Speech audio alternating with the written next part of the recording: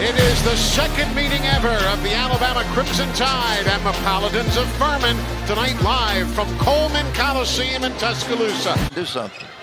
Now the kick out and another turnover. That's 4 turnovers in the last minute Jonesy. and 36 for Alabama. Yeah. And for Furman, no field goals in the last 3.5 minutes. Well, keep the ball in Kyra's hands a little bit more, if it were me. Or Jaden Shackelford. The three-point shooting is brutal.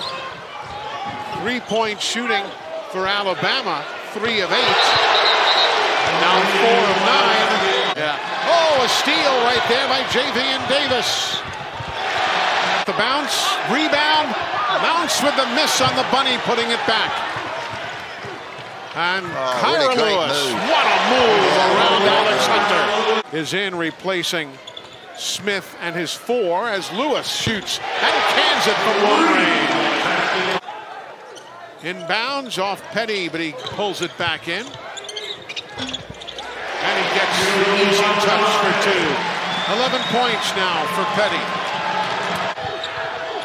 Nothing to spin. Stolen on the outlet pass. Kyra Lewis for 2.